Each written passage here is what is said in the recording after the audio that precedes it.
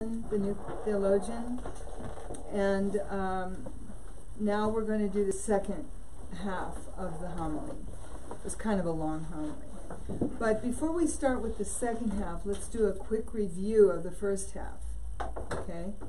We know that in the first homily he talked about the sin of Adam, basically, and what happened. And now this is speaking about the incarnation of Christ and his, because the sentence was cast. If you remember that Adam was an eternal being, but God did not want him to be eternally in a fallen state or a bad state or a dead state. And so he basically allowed death to happen to Adam, so that he was mortal. We're going to learn more about this today. As a matter of fact, we get to listen to Father Seraphim Rose today.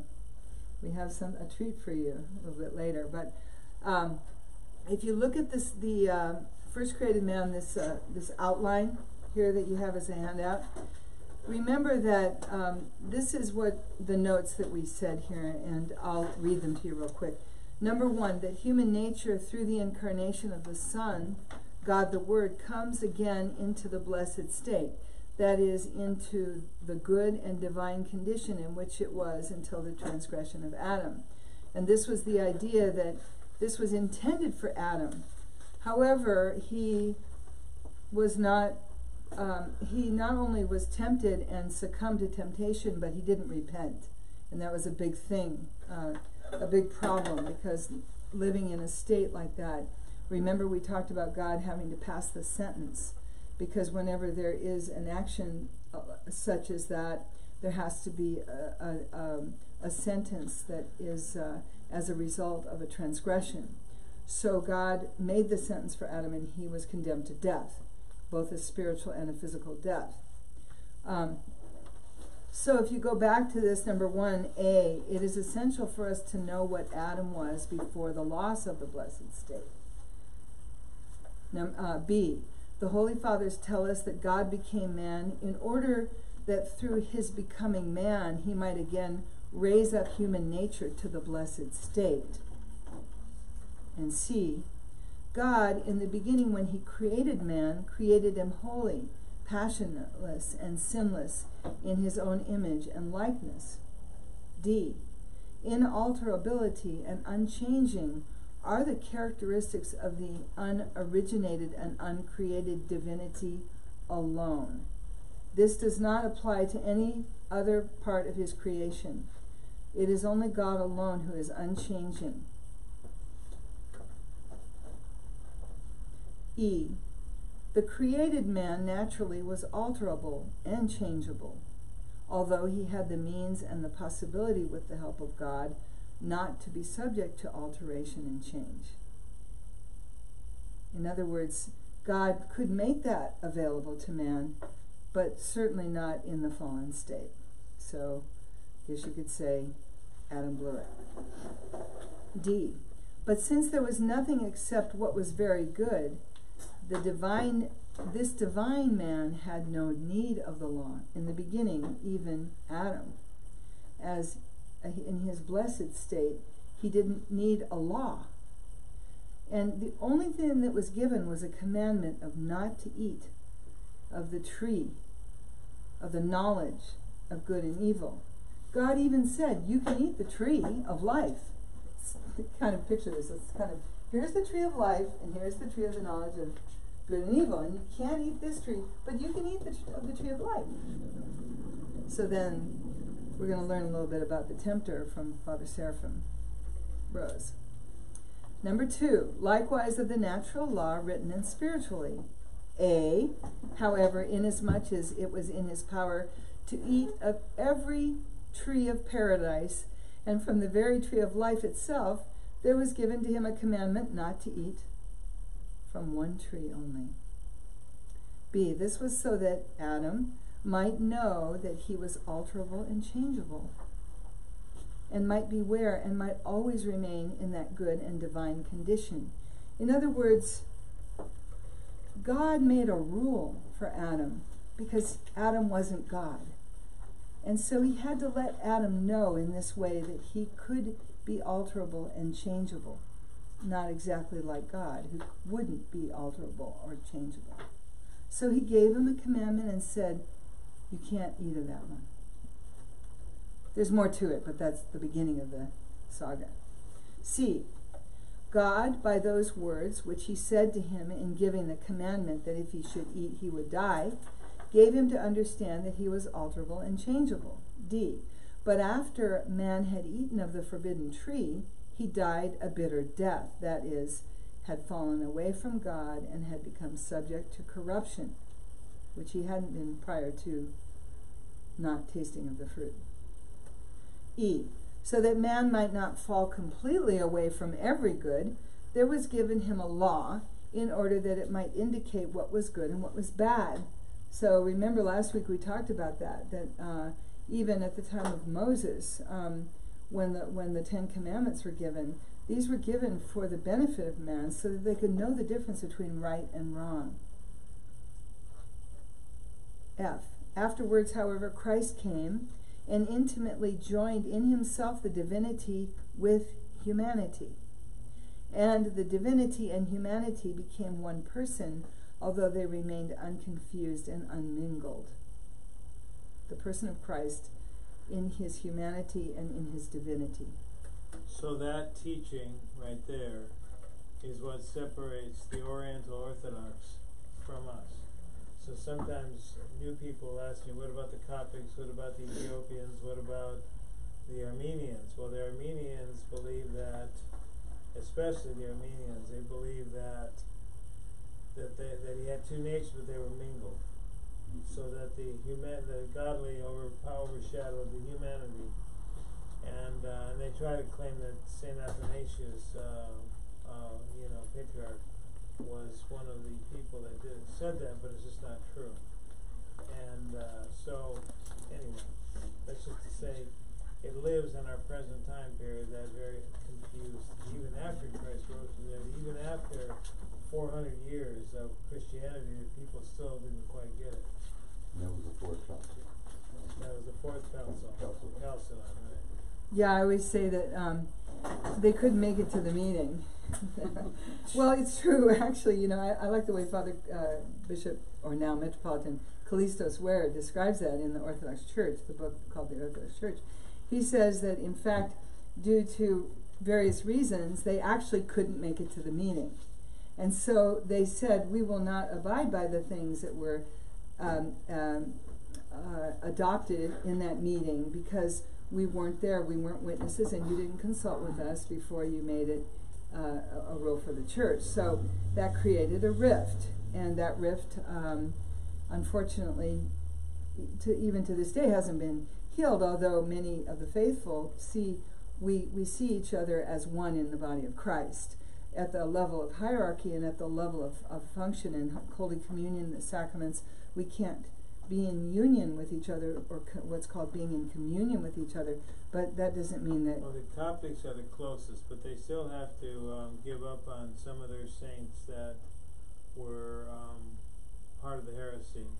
And then they have to also recognize all 7 of the ecumenical councils, which they haven't officially done, although I hear that they've negotiated. And so it's close with the Coptics, but not necessarily with the Ethiopians or with the Ethiopians would say that we've always believed that, but they still have at the bottom of their liturgy 2 natures mingled. So we're hopeful that as time progresses and communication continues, that because it's really up to the hierarchies of these churches. It's not up to the faithful. We can love each other. And it's not... We should love each other. If a Coptic, if an Armenian, if one of those non-Chalcedonian people come to an Orthodox church individually, they can be received into confession. They have to recite the creed. Make them do it 3 times. And they have to say they're not going to go back. Because they have to choose. They have to choose either which way. you know, it's very hard because if you're raised in one of those ethnic cultures, it's very hard to break away from your ethnic background. So I don't know how that all holds, but every once in a while one will come here for a period of time. But in other places where there are none other churches, they go to the Greek Orthodox Church a lot. Because when we were in St. Prophet Elias in San Bernardino, a third of that congregation was made up of Ethiopians. Oh, yeah, I saw. There was a lot of them there, and they used to make those little noises. Right, yeah, now Yeah. dressed in white and Yeah. And they were. Sweet. They're very wonderful people. Okay, there's two more points to this, and then we'll move on from the history. Christ brought forth for man as fruit for him the blessed state. Christ brought that for all of us. That is, and then these are the fruits of the blessed state: love, joy, peace, long-suffering, goodness, mercifulness, faith, meekness, and temperance. And now, H, all man's striving and all his struggle must be directed to acquiring the Spirit of Christ, and in this way to bring forth the fruits of the Holy Spirit.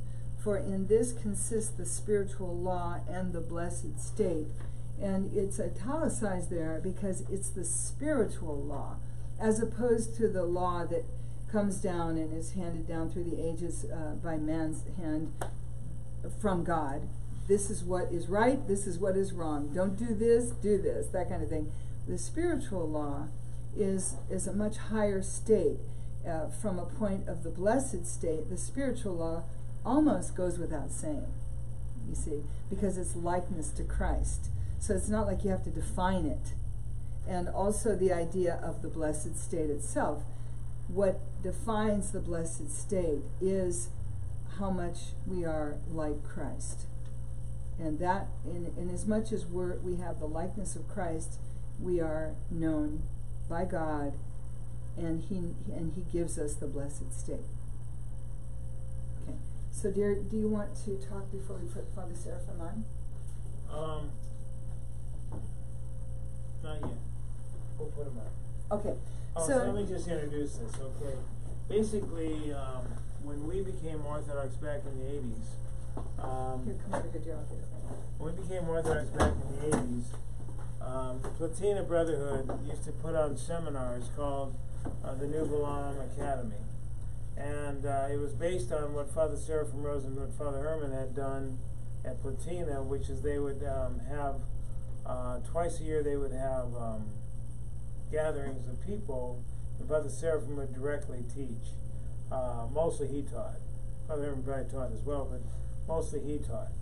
And so he gave lectures. And then Father Seraphim also traveled around. Like the book we just got it back in, Nihilism, was a lecture he gave at Santa Cruz, UC Santa Cruz. And people that were in attendance were people like Father Damascene, Father Gerasim, Metropolitan Jonah, and a myriad of other abbots and abbesses and bishops and priests that, you know, the spiritual children of Father Seraphim in particular. Several in Roll many in Roll Corps. There were many in Roll Corps as well. So just to say, and they end the same way we do with Joy of All His Sorrow. I mean, we learn from them, and we like maintain what they do. So this talk that Father Seraphim is giving is part of that academy, and he warns them all at the end. When we get to the end of it, which won't be tonight, he warns them all that, in fact, there'll be a test. Make sure you take good notes. So I thought, maybe that's what we need, is a test, you know. But the test will be, I'll be quizzing you at the end of the class, so just remember that. All Okay, right. now we're going to, Alexa, connect to my iPhone. Alexa, connect to my iPhone. This is our Alexa, but it has a nice volume. Searching. You're already connected to iPhone. Okay, so Connect to different device. Go to the Bluetooth settings Okay. on your mobile device. so just remember that You still listening? I'm connected. That this is he's talking. We're 7 minutes in. You can find this on YouTube, by the way. But we're 7 minutes in right now. The name of his lecture, it's an hour and a half, almost an hour and a half. The name of the lecture is called The Fall of Adam and Eve, a talk by Father Seraphim Rose. That's how you can find it on YouTube. And so far, according to this particular presentation, it's had 24,000 views. Okay, so let's play it. Would be the way things were, the way Christ did come. That he would not have needed to come to redeem us if Adam had not sinned. No, turn it up. Yes, of course, it's all very deep, very profound, and we get, we'll see at the end, I'll quote a few of the services which talk about these things. It's the theology of the church which is constantly given to us because that's what keeps us in remembrance of what we came from and where we are going. Now, we'll go on. To the tree of the knowledge of good and evil, which is in the midst of paradise. We're going to do this for about 8 minutes. St. Gregory, the theologian, speaks about this. Says that God gave Adam in paradise a law as a material for his free will to act upon. This law was a commandment as to what plants he might partake of and which one he might not touch. This latter was the tree of knowledge. Not, however, because it was evil from the beginning when planted, nor was it forbidden because God grudged it to us. Let not the enemies of God wag their tongues in that direction or imitate the serpent. But it would have been good if partaken of at the proper time. For the tree was, according to my theory, contemplation, which it is only safe for those who have reached maturity of habit to enter upon, but which is not good for those who are still somewhat simple and greedy, just as neither is solid food good for those who are yet tender and have need of milk. St. John Damascene writes, quote, "The tree of the knowledge of good and evil is the power of discernment by multiple vision, and this is the complete knowing of one's own nature. Of itself it manifests the magnificence of the Creator, and is good for them that are full grown and have walked in the contemplation of God, for them that have no fear of changing, because in the course of time they have acquired a certain habit of such contemplation. It is not good, however, for such as are still young and are more greedy in their appetites, for because of the uncertainty of their perseverance in the true good, and because of their not yet being solidly established in their application to the only good, are naturally inclined to be drawn away and distracted by their solicitude for their own bodies." And St. John Chrysostom says, quote, "The tree of life is in the midst of paradise as a reward, the tree of knowledge as an object of contest and struggle. Having kept the commandment regarding this tree, you will receive a reward. And behold the wondrous thing, everywhere in paradise every kind of tree blossoms, everywhere they are abundant in fruit. Only in the center are these two trees as an object of battle and exercise." End of quote. This is a profound subject. It's very much bound up with our human nature. In fact, I think we see something of this very temptation that Adam had in human life today. Although Adam was not fallen, so that's different from our present state. Nonetheless, the state in which Adam was is similar to the state of, say, a young person, 16, 17, 18 years old, who's brought up in goodness, and then comes to the age when he must himself make the choice to be good or not. And it so happens that because we have freedom, that there must be a choice. And one must consciously will to do good. You can't simply be good because somebody tells you to be good. Sooner or later, your freedom must actively choose the good, or else it does not become part of you. That's true of everyone except, of course, a child who dies quite young. And therefore, when one comes to this age, when one must become a man, it's then that one must make the same choice Adam made. Either to freely choose to do the good, or else to make the mistake and go into evil, that is, to enter into the life of sin. Because all these fathers say the tree of the knowledge of good and evil is something which is only for mature people. And because we have freedom, it cannot be that we will not have knowledge of evil. The only choice is whether we have knowledge of evil through the mistakes of others or through ourselves overcoming evil, because everyone, in order to become a mature Christian, to be established in the way of doing good, has to know about evil. He has to know what it is that he's chosen not to do. And this knowledge can be without falling into great sins. if you are willing to take the examples of others, or if you are able to see, almost as if it's your own experience, able to see when somebody else makes a tremendous sin, and you can see the result of that. Then you can make that part of your experience without falling into sin. And evidently that's what Adam could have done. If he had resisted this temptation, once he had resisted it, he would have seen that there was a temptation. That is, everything isn't perfect. There's somebody out to get him. And as the second temptation would have come, he would have seen that this serpent, or whoever else was used by the devil, is out to make him fall. And then he would have begun to realize there is such a thing as evil, there is such a thing as an evil will which wants to make him lose his paradise.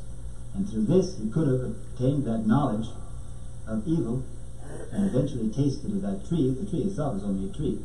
It's a symbolical tree. It opens up to him because the tasting of it means disobeying the commandment, and therefore he learns about evil through disobeying the commandment. But if he didn't do that, the other choice is choose the way of sin and thereby discover in bitter experience what it means to be evil, and to repent of that and come back to goodness. And that's the path that Adam chose. And because of that, our whole nature is changed, and that's the path that everybody goes through, except that each person is free, the same as Adam. Although we're, of course, born in sins already, and small children are filled with all kinds of evil things, nonetheless, real evil does not come in until one is consciously choosing to be evil. And that's the choice of adultery. So in a sense, everybody tastes of this tree, or else refrains from tasting of it and goes in the path of goodness. Unfortunately, the odds are far against surviving without falling into these evils. Although there's no reason, because we see now the evil all around us. We have instructors, we have holy fathers, and it's quite possible for a person to be raised in Christianity, well, like St. Sergius of Radonj, or other saints who were in monasteries from their childhood. They can be surrounded by good examples, they can see the results of evils in others, and they can choose not to do that themselves. Theoretically, it's quite possible. In practice, in bitter practice, usually it happens that we taste the tree by sinning ourselves. Any questions on that? You said that Adam realized his true nature. I mean, Probably the passage where it said that Adam realized his true Is nature. the abbot now? At that point, did he realize his free will, or realize his freedom at that point? Well, because once he disobeyed, all these things began to happen. He realized he was naked, and he saw that he was running away from God, and he began to make excuses. In other words, the whole path, which is the consequence of sin, was opened up to him. So he saw this depth in himself that he's able to choose evil, even though he didn't really intend to. So he wasn't really conscious of his free will until that time? Well, the father said he was like in a state of although he was adult in body, but in mind, very simple. In fact, very exalted in mind, able to give names to the animals, but still very simple because untested. He was in a state of goodness without being tested by evil. And God's plan for Adam was for him to discover his freedom by tasting of the tree of knowledge when he was ready.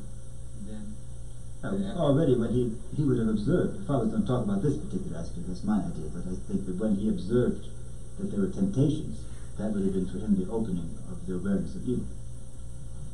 before he even took the fruit. Yeah. And then, that in itself would have been like tasting the tree when he was mature for it, ready for it. So it wasn't unconscious after that. Unconscious. No, it wasn't deliberate then, because he knew before. Well, he knew one thing, that there was a commandment. But he was not tested in obeying the commandment. And in his simplicity he fell. Yes?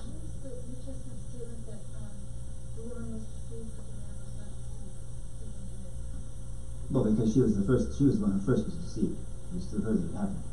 Does it mean that when he partook of the apple, he knew what was coming? Well, we'll go more into that as we go and see the historical sequence of events. Nobody says it was an apple, by the way. Some people think it was a fig. But there's a Western idea that it's an apple. It's no, I'm not giving particular information about that. It's just a tree, a fruit. Okay. It's probably enough because you can listen to this on your own. It's a very, very interesting presentation. Well, I wanted to hear them to hear the part about Adam being a Superman. Oh, is that coming right up? I can't Yeah. remember that. Okay, we'll give it a little bit more. just remember that he was, Well, I want you to hear this part about Adam, who he was, because I think that we miss that in This is, Western thinking. so far, Adam, we missed what? We miss that in Western thinking. Oh, okay. How remarkable he was as a human being. Yeah, that's right. He does talk about that. Okay. was not fallen. In Genesis 2:18-20 it says, "And the Lord God said, It is not good that the man should be alone. I will make a help meet for him. And out of the ground the Lord God formed every beast of the field, and every fowl of the air, and brought them unto Adam to see what he would call them. And whatsoever Adam called every living creature, that was the name thereof. And Adam gave names to all cattle, and to the fowl of the air, and to every beast of the field. But for Adam there was not found a help meet for him." This does not mean, as the rationalist scholars say, that there's a total contradiction between this and the first chapter, and that here all the creatures are created after Adam. That's not what it says at all. It simply describes the creation of man, that first there was man and then woman, and then incidentally it says that all these creatures had been created and they were not found as a companion for him.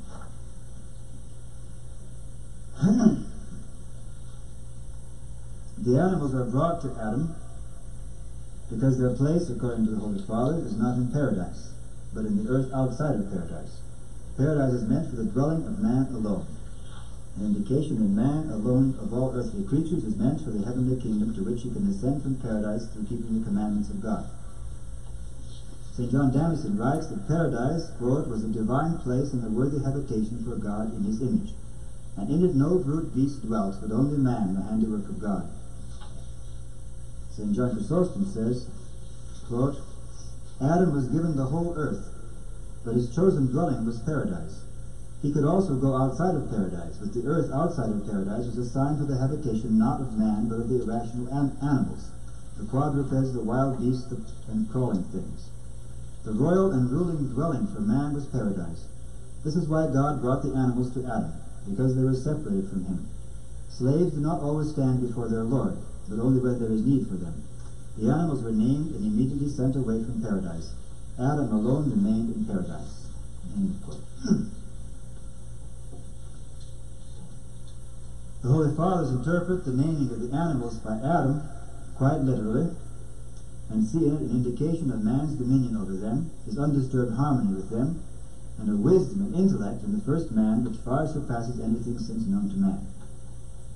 St. Ephrem the Syrian writes about this, quote, "The words he brought them unto Adam show the wisdom of Adam, and the peace which existed between the animals and man before man transgressed the commandment.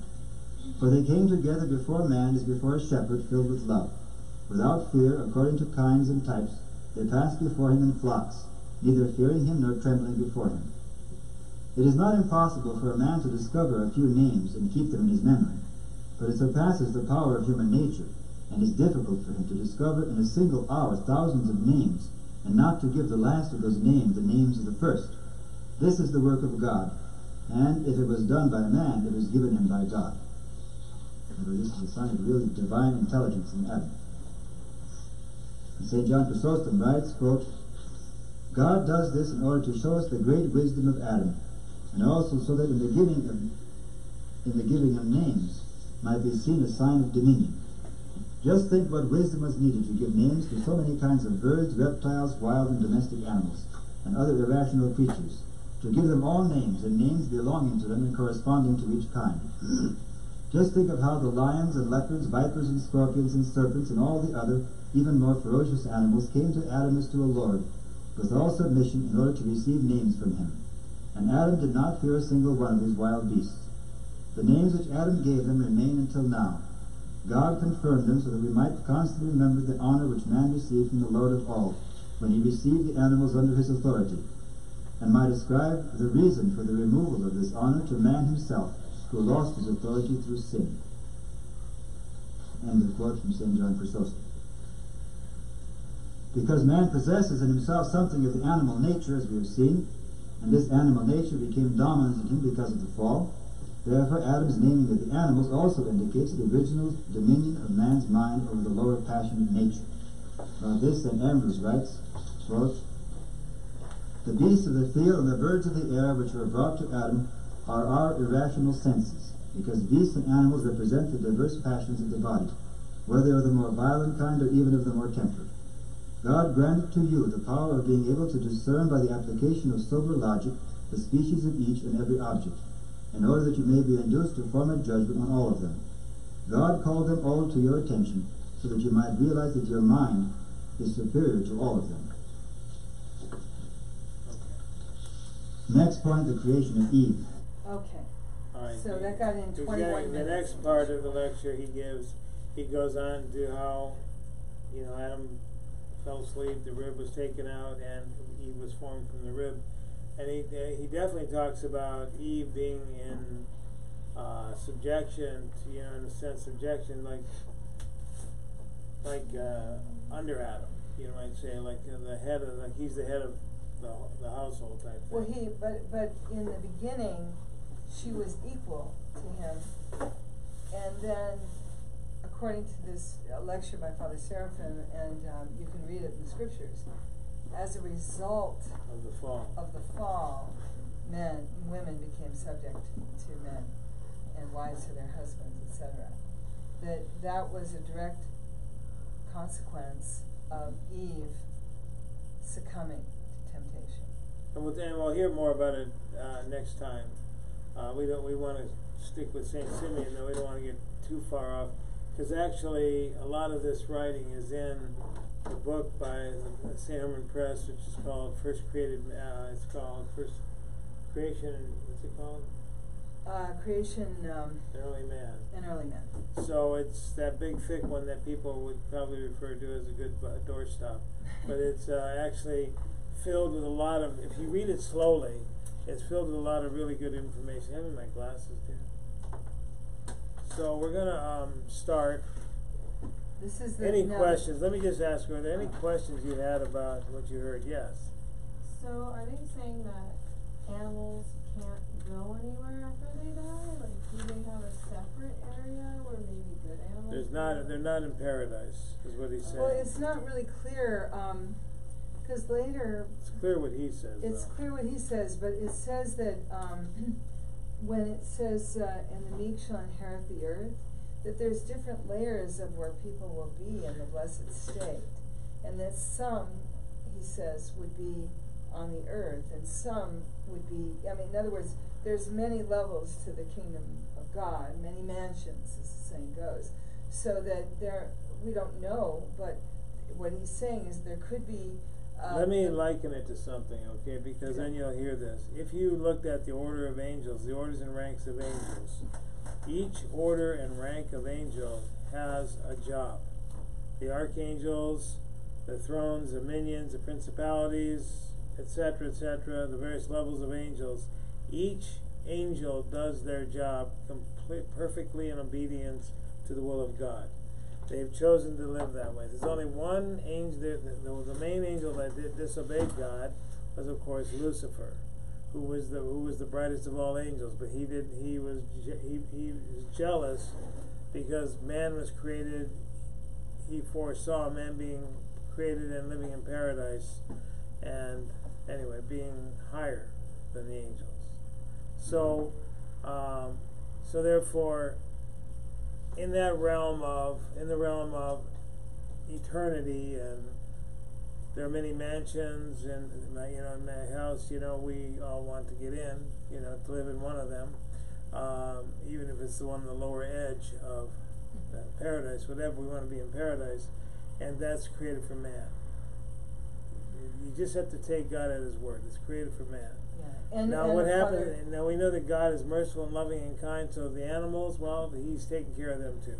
Because it says, and just to make sure that people know that Jesus Himself spoke to that and said, "And there will be a new heaven and a new earth in the end times." And the thing is that if you look at the lives of saints, like Saint Seraphim of Seraph and his, or Saint Mary of Egypt and the lion. And the various, there's been so many stories of saints, Saint Herman of Alaska, walking with animals, and them being, bowing, like the lion with the story of Saint Mary of Egypt, where he bowed down at the grave. He did a prostration before, at her grave with Zosimus, the monk, who was out there to bury her. You know, he helped bury her and then, you know, bowed down. And so there's this. See that it's there has to be an understanding that God made Adam. He was a superman. There never was a man like Adam, not ever since. Jesus Christ, who is fully God, became that perfect man to redeem us. You know, that was His mercy, God's mercy. But only God could redeem us. You know, we couldn't change the curse, you might say. We couldn't change the curse of corruption, and even to this day, we only overcome it as we live in our bodies, and we have our bodies. We live with our soul and our body together as we choose good over evil. As we choose good over evil. It's important to understand that we have to choose good over evil every day of our life, and that there's no excuse for not choosing good over evil, but that the church provides a way for one to be cleansed on a continuous basis through communion, through confession, through unction, through, you know, all sorts of ways that the church provides for people. But you understand that for Adam and Eve, it was a rough go. They were cast out, and they could see paradise all the days of their life, and they didn't. It says that they never repented until they were cast out of paradise. Well, and it's interesting because what Father Seraphim was reading, I think it was the words of St. John Chrysostom, said, it was one of the fathers, just now what we were listening to, if you remember, he said, and Adam could choose to leave and go and be with the animals and go back. He could come and go. He was free to come and go anywhere on the earth, and he chose paradise as the place he liked the best, you know. So he could go and be with the animals, he could do whatever he wanted, but he could go back into paradise. There was an open door there. I mean, it's just hard to imagine the divine knowledge it would take to name all the creatures, each one according to their type or their kind, and to name each one and each thing, and to give names that still reverberate through time and in history even to this day. So for us, you know, we live in a time period where mankind has, instead of, you know, living in the earth kind of without putting a lot of blemishes on it, through our sort of greedy, sinful nature, we kind of do the opposite. And so the concept, the earth is the Lord's and the fullness thereof, we don't really buy into that concept as a group of people. And that's another lecture for another series that we do following this one at some point, where we'll talk about the Orthodox worldview, you know, basically how we turn from even a totally agrarian society to a mechanized, industrialized society, where the society that we live in today, where people are so tuned into their technology, things that live in the floating world of nothing, air basically, where the demons live, by the way, you see, that's one of the problems that Father Seraphim calls that the fourth dimension. The what? Where the demons live. He calls Right, that. yeah. And believe me that they live in the air, and believe me that there are a lot of young people who venture into these kind of games and play these kind of things, and they keep from going further out and out. And I have a couple of good friends that experience firsthand being grabbed by the demons, seeing them as they are, and literally crying and saying Jesus Christ, and they lost their power over him. And I can tell you, I know his story well, and he had been an atheist, complete non-believer. He had ventured into the early days of all that kind of like psychic dimension stuff, and you know, was very successful, as Evan was doing very well, making money, you know, moving up in the music industry and the whole thing. And then that happened, and it changed his life. And for a while he tried monasticism, but it didn't really fit for him. So he's married now with a couple of kids. But just to say that I've known others beside him as well. I'm just just saying to you that it's a real thing, and so that's one of the things we have these classes for, because you need to be aware that people can get caught up in this stuff to such an extent that they lose their mind and they lose their ability to stay focused. So we're going to continue though with the class. So this whole homily is called the Blessed State. And as he said at the beginning, if you have the two, this is two halves, make a whole here.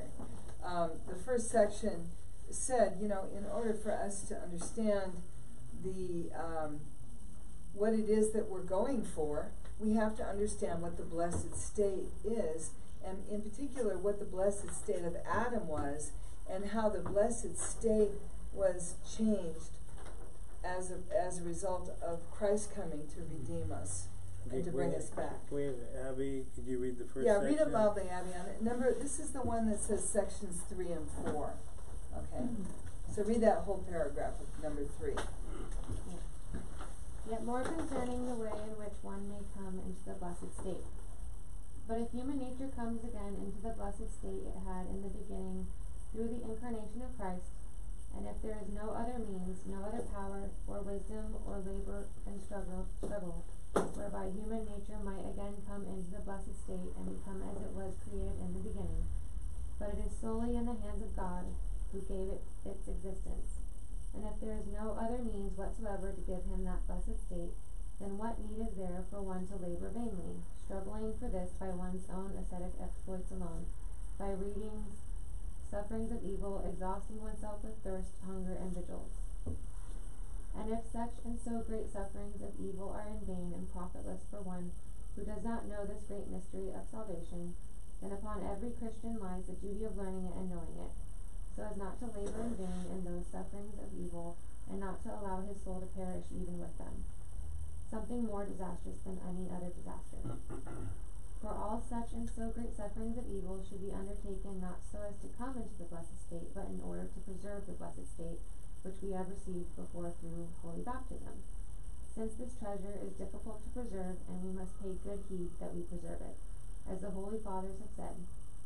And in the future life, a Christian will not be tested as to whether he renounced the world, whether he fasted, whether he performed vigils, whether he prayed, whether he wept, or performed any other such good deeds in the present life, but he will be carefully tested as to whether he has some kind of likeness to Christ, as a son to his father, as the Apostle Paul says, My little children, over whom I am again to travail until Christ be formed in you, Galatians 4:19. For as many of you have been baptized in Christ have put on Christ. Okay. Okay, Father John, did someone look in there? I did. What, all the markers You are used to gone? have a bunch in the altar. Are they all gone? Yeah. Okay. Okay, Sorry, I'm gonna- we're missing our board. They disappear. for some So, well, I really need a marker. Yeah. but- Maybe it's in the kids' room. Maybe some kid took it. reason. Maybe. I Look wouldn't be in the surprised. cupboard on the right. I'll look one more time in here. So basically, when a person is baptized, they're baptized and they're cleaned of all their sin that they've committed in this life, and then they're remolded and remade in image after the likeness of God, not in the likeness, not like Adam, but similar to Adam. So there's some form of the likeness in baptism. So, for instance, if you were to die 2 days later, you would have that. You'd be close to that. You'd have some of that image and likeness of God, so that He would recognize you. Because if there's a book that we have, and so what I like to usually what I just put up this one simple drawing. Just imagine, if you will, that there is a person here. I always make it look like an atom, and that you find something. I found some, but I don't think any of them work. Let me try one just to see. I think I went through this last week. Try like Try the red one. what is it? Alright. Look at that. Oh, good. Alright. Purple. So if you take Adam, Oh, matches you. Adam, person. So when they're baptized, then they're wiped totally clean. But what a lot of people, especially adults, do in their baptism is they drag through the waters of baptism a lot of those cares. At first they feel very bright and they're feeling very good and gosh, isn't life great? But this is where sort of the unseen warfare aspect comes into the life. So you've been in the water, you've been purged of all those things, but here you are baptized, freshly made new, the white garment on. I don't have white. Newborn babe. Newborn babe. And slowly but surely, you begin to do this. This is what happens to people. They begin slowly but surely to drag those ways of thinking. They begin, and all of this comes from the evil one. He is the one who is constantly peppering you with thoughts of depravity, all kinds of thoughts. We wonder, people ask me, well, why does this happen and that happen? It's evil and dark because God allows us free choice, like He allowed Adam and Eve. But sometimes things happen to a person, like going to prison, where they actually come to their senses. They actually see the light, and they don't want to drag all that. They want to be forgiven all that, and they want to be remade new. And then whether or not they have the capacity through what the rest takes, and to be able to resist the evil one means that you have to pray, fast, give alms. And I say the fourth one is tithe. Just saying, tithe. These are really important aspects of this all goes under one thing. But just to say, these are important aspects of the Christian life. We have to pray, we have to fast, we have to give alms, we have to tithe, we have to support. And so, when you are, that quote that we read from the first one, I am baptized and I'm crucified in Christ. It goes, I am crucified in this words of St. Paul, I am crucified in Christ, nevertheless I live. Yet Christ, I am crucified with Christ, nevertheless I live. Yet Christ liveth in me. Yet not I. Yet not I, but Christ liveth in me. Right. And it goes on a little bit more than that. Yeah, I paraphrased it down to a few basics, but just to say that understanding is called meekness. And in this case here, I think you can call it likeness to Christ. Likeness. Because it says that everything is in vain unless there's a likeness to Christ. And so through meekness and those other things that we're going to talk about more in the next section, sectional reading of the blessed state, you have to have some of these qualities to be in the blessed state so that God can recognize you. So you have some form of likeness. And this is where the courage to actually take up your cross and fight, you have to have that desire. At some point in your life, you have to have the desire to fight. Fight for the salvation of your soul and for the salvation of others. That's where praying and fasting come in, where you start to, you're sort of so the blessed state can be called, Father Seraphim calls it passionlessness, if that isn't even a word, but we actually refer to it as nipsis, or spiritual sobriety, like staying calm, staying in the middle, that means to do that you have to be loving, you have to be forgiving, you have to be kind to everyone you meet. And we have real challenges here in Los Angeles. We have real challenges, not even being kind to the people that we love or that love us, but just drive down the road and people cut you off and do all sorts of things, and I find myself, I try to come up with alternative ways of saying, gosh, I wish you were a better driver, you know. But you know, it's like it's really hard to actually, because it all comes out of reaction, and things react really quickly.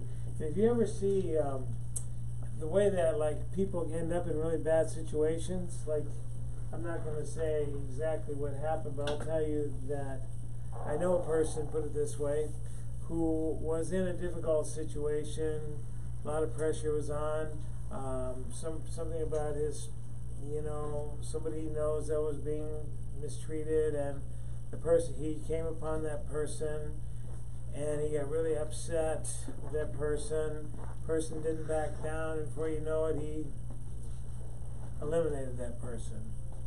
And he's serving a long time in prison for it, 30-some years. So don't worry, he got locked up. But he came to recognize that that was a problem for him, you see. And so that's an extreme example of where that little ping happens and that other ping, and pretty soon you're doing things that are, as Father Seraphim said, irrational. They're irrational. They're not passionlessness, they're not meekness, they're not humility. You see, but if you want to learn about humility in the lives of people, then read some of those books in the library. They're very good books. That's what Father Seraphim was saying, that you read the lives of the saints and you read the Holy Fathers, but also if you want to find out about being like Christ, you read the scriptures, especially the Gospels, or any part of the New Testament, but especially the Gospels, because that's Jesus himself living out who he is, and we're supposed to be like him. If we don't read the scriptures, we're probably going to be missing an element or two. Well, this sounds very polite because it's written by someone in the 11th century, probably, and very, very polite when you're reading this. I mean, it'll get more. But Father Seraphim, when he talks about these topics, he doesn't really mince words about evil. You know, you have to learn to recognize evil so you can do good. You have to recognize what evil is. So if you have experienced evil in your life, which probably everyone in this room could say they have, some form of evil in their life, then you have to discern, you have to be able to say, I'm not going to do that. And you have to have the willpower and the gumption and everything, the chutzpah, whatever it takes. You have to have the ability to understand that you cannot possibly do it on your own. Without God's help, you are not going to get it done. And so that's where meekness and humility come in. If you understand that, what that quote from Galatians is, if you understand that I am crucified in Christ and the rest, you understand that, in fact, that it is, it's all God's mercy. And so if God is merciful to you, then you have to be merciful to others. So let's read 4. Let's give, who wants to read this one? Bob, you want to give it a shot? Try to read loud, Bob, so people that tune in might be able to hear. Those who keep the gates of the kingdom of heaven, if they do not see in a Christian the likeness of Christ as a son to his father, will by no means open them to him and allow him to enter. For just as those who are like the old Adam, who transgress the commandment of God, remain outside the kingdom of heaven, despite the fact that their likeness to Christ is not their own doing, since this is accomplished by means of the faith which they receive in Christ. The likeness of Christ consists in truth, meekness, righteousness, and together with them humility and love of mankind. The truth is beheld in all one's words, and meekness is all words spoken by others to oneself, because one who is meek, whether he is surrounded by praise or reproaches, preserves himself passionless, and is neither exalted by praises nor embittered by reproaches. Righteousness is beheld in all these, for just as we define the weight of things by means of scales, and just as we find out the quality of gold through polishing it against a stone, so also we do not depart in any undertaking from the boundaries of righteousness, if in it we keep in mind those measures, means of measurement or scales which our Lord has given to us, the commandments. Humility is as it were a treasure that cannot be stolen, which is formed in the mind that bears the conviction that only the power of grace received from Christ are there any good qualities to be shown in oneself. That is truth, meekness, and righteousness. Love of mankind is a likeness of God, since it does good to all men, both the pious and the impious, both good and evil, but those known and those unknown. Just as God also does good to all, shines the sun upon the righteous and the unrighteous, and sends rain upon the evil and the good. And so those who have received this from Christ have from him a likeness to him, as the Son has from a Father the likeness to the Father. Because there is no Son who is not of the nature of his Father. It is for this that God became man, and through his union of the divinity with human nature, the divinity reigns over human nature, as has been written, bend thy bow and proceed prosperously and be kind, because of truth and meekness and righteousness. Psalm 45:5. 44:5. Thus one over whom Christ is come not to be king through these virtues of which we have spoken, is not like Christ as to a father, and is unworthy to enter into the kingdom of heaven. In truth, so it is. Therefore all other struggles are in vain if they are not for the sake of these virtues. Let us also, brethren, strive to become like unto Christ by means of these virtues, that we may be vouchsafed his kingdom. To him may there be glory and dominion to the ages. Amen. There is a book by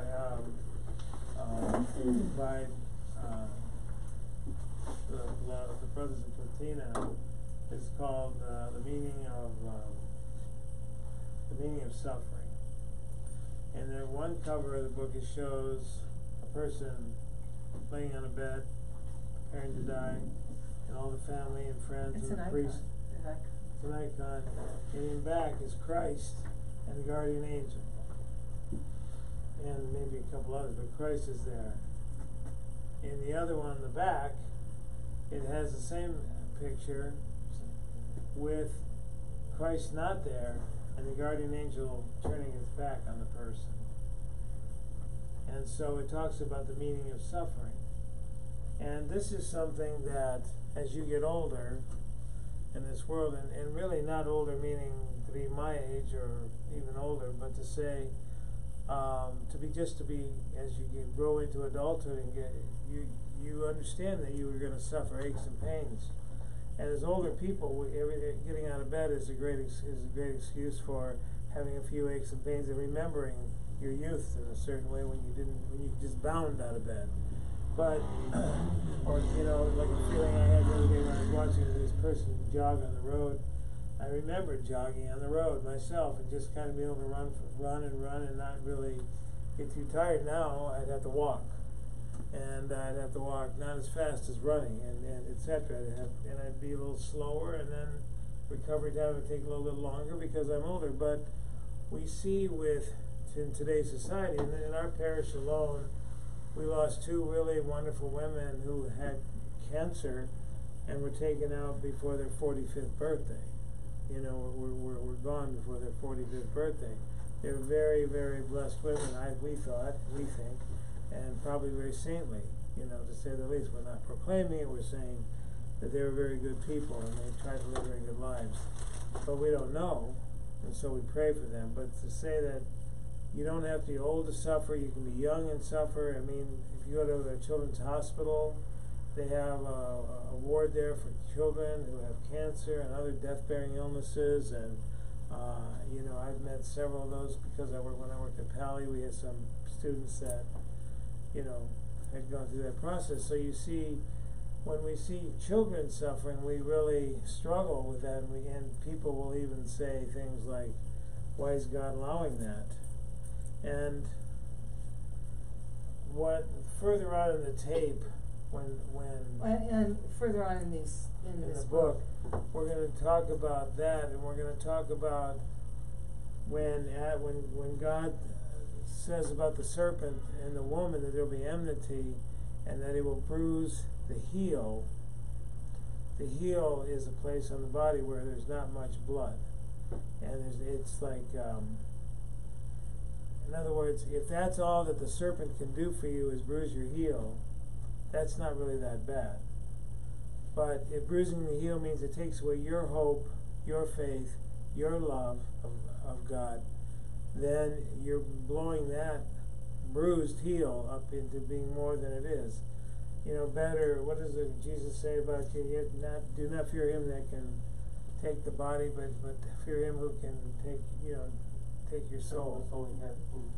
In hell, right.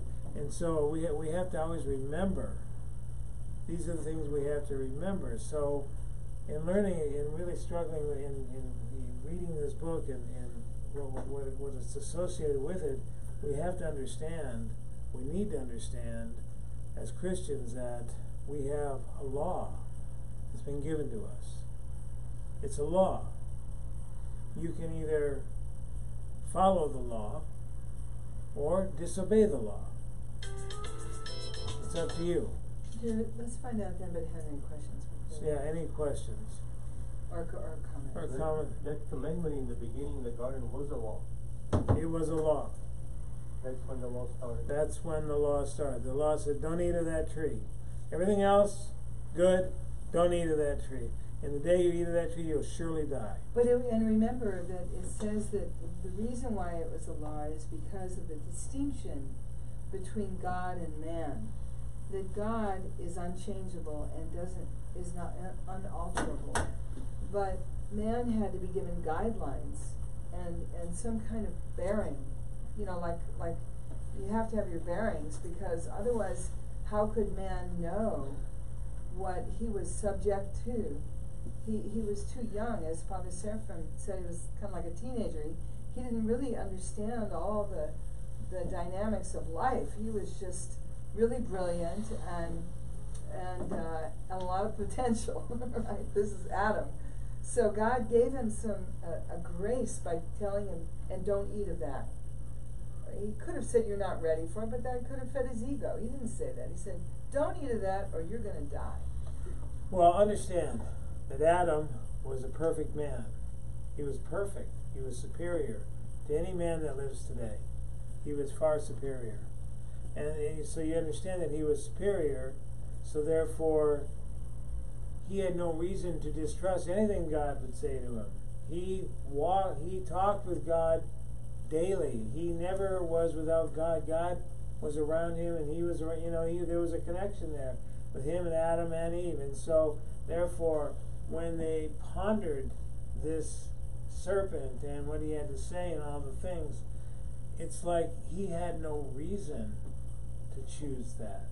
There was nothing about that situation that would give him reason to do it. He wasn't hungry, he wasn't thirsty, he wasn't lacking for anything, but he was told, just don't eat of that one. He was lied to, and he couldn't discern the truth. He didn't believe God. He refused. That very act is evil. Yeah. And once he partook I of know how you can say it, Father. He met evil. When he met evil, he met it with evil. Evil on evil. So instead of rising above it and being able to say, no, God, told me, he succumbed to evil. Even when Eve gave him the fruit and said, here, have some, he easily, if he had been wise and kept the wisdom that was given to him from the beginning, he would have said no. But he didn't. Obviously, we're here in this state. So it's good. It's like that's the only thing that he did, you might say. Saint Ephraim the Syrian, not Ephraim, Saint, the canon we do in St. Andrew of Crete says that Adam committed only one sin, and he was cast out of paradise. How many sins do we commit just waking up every day? So that's why you want to develop, for instance, the attitude of praying in the morning, praying throughout the day, praying in the evening before you go to sleep at night, clearing your conscience with everyone you meet, and begging forgiveness. I had this experience, and this is not an exaggeration. I just want to say, I say this because I don't want there to be an exaggeration with this, but I had this experience working at Pali High. A fellow who was a really nice guy, actually, and I was right in the heart of all this kind of stuff with the Father Seraphim, Latina, and the whole thing. And so I was very excited about, begging forgiveness and the whole thing. And so it seemed like I offended him. He and I shared a room, and it seemed like I offended him like all the time. And no matter what I said or did, it seemed like I had offended him. And so I would just turn to him and say, his name was Greg. I said, Greg, I'm sorry, forgive me. One day I walked into the room, this is like 3 months in, he's saying, don't say, forgive me, and don't say I'm sorry. And I said, well, that's impossible. I said, that's who I am. And he said, well, I don't want to hear that. It's an offense to me every time you say it. And I, under that idea, he just didn't believe. He doesn't believe anyone's ever sorry. Maybe because he wasn't sorry, about anything he ever did as well. Who knows? But I'm telling you, it was like a minute and a half later. I said, "Well, forgive me. I'm sorry." He just blew up, and he went down to the principal's office and said, "I can't share a room with that man anymore. Get him out of my room." So they actually gave me another room, and I moved out of that room. And then whenever I saw him, I'd kind of go, I had to literally cover my mouth because it's involuntary. It's like, why do you make the sign of the cross so much? John, why do you make the sign of the cross? Oh, it's warding off evil. You're one of those? I am. I'm proud to say I am. And I make the sign of the cross again just for that. Because either I'm going to be offended or feel proud about the moment that I actually thought to make the sign of the cross. Whereas it's just what we do to ward off evil, to keep evil away from us, you see. These are the things that you have to engage in. And if it hurts someone's feelings because you did it, we'll say, forgive me. I had no intention. It's not about you, it's about my soul and finding salvation. If they want to know that much, I'm just saying, seems impractical, but it is the most practical thing you can do if you are wanting to get to the blessed state. You want to be in the blessed state? Act blessed. Act like you got something to give. You see? Because you do. If you're baptized Christian, you have it all to give.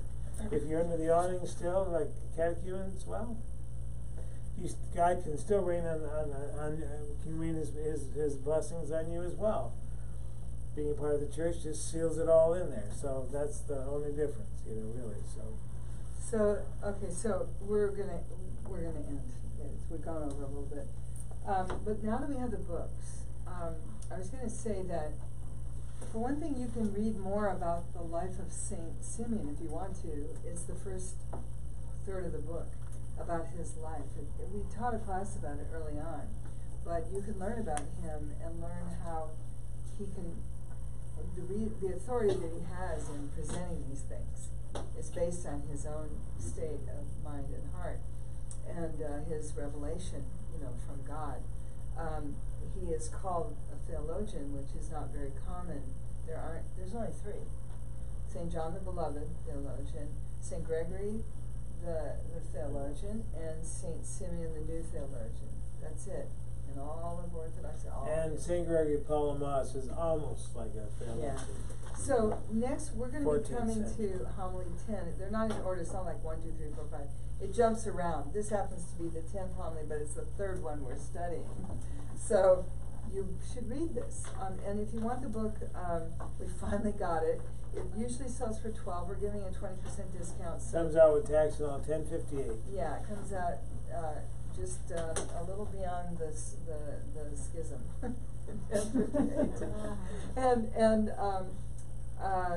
And then you can mark it. You can put your questions in you can highlight it. You can do whatever you want to with the book, and you're going to find it very rich and rewarding if you have your own copy. If you do, though, make sure you put your name in it. Okay. It's a good book that you can have for your whole life. If you decide to buy it, put your name in it. It's really worth having. It's really having this book. There's a few books that I always recommend that Orthodox Christians have. One is the Ladder of Divine Ascent, and this is one, and then there's a couple others that I have a lot more books. I mean, I have lots of books at home. That's my own personal library that I've developed over the years, but we don't sell even half of them are in this bookstore. So it's anyway. So read Homily 10 if you can, and also if you want to find this the sin of Adam. What was it called again? It's called, let me just tell you, it's called The Fall of Adam and Eve. By Father Seraphim Rose. It's on YouTube. and it's called The Fall of Adam and Eve, a talk by Father Sam. And I would say if you listen to it, don't listen to it just like all the way straight through. Listen to it part and parcel. Write down some questions or thoughts you might have, and then bring those questions back to the class, because we're going to hear a little bit more of it next time. Probably we're going to hear more of it next time. This gets deeper. Because because we're going to comment on what he's saying, because it's all in conjunction with the sin of Adam. And the fall. answer to, this is one of the things that I got out of this book. I'm not going to be here next week because I'm going out of town, but one of the things that I got out of this book in general is, that question, why do bad things happen to good people? That's always a barrier for people when they have a hard time at loving a God who can allow bad things to happen, especially to children.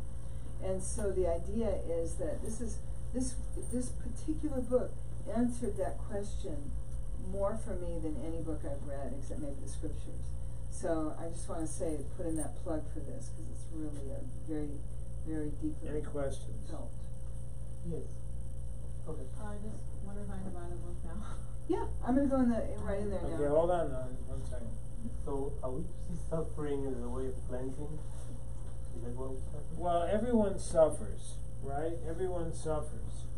And if you understand suffering, like whatever it is, I wouldn't call it cleansing. That sounds like some sort of yogic philosophy or something, but it's not cleansing so much as it leads you to repent. And in that suffering you can find God directly sometimes, because like Elder Ephraim from Saint Anthony Monastery says that people have found salvation in having cancer, because it brings you quickly to your mortality. Now the effect of children and this and that and the other, and We'll get into more in that. But ultimately, it's because it comes down to God's providence. God wills, God allows. But why God wills and why God allows is because He doesn't want you to go to hell forever. He wants you to find paradise. And Christ said the servant is not above his master. And So the fact that He suffered, He told all He His says, "My apostles. kingdom is not of this world." And so we have to always remember that. This is the fallen world. Joy of all who sorrow, an intercessor of the offended, feeder of the hungry, consolation of travelers, harbor of the storm-tossed, visitation of the sick, protection, intercessor of the infirm, staff of old age, mother of God on high, thou art the immaculate, hasten we pray and say, thy slave. Prayers, Holy Fathers, Lord Jesus Christ, your God, have mercy on us. Amen. Thank you, everybody.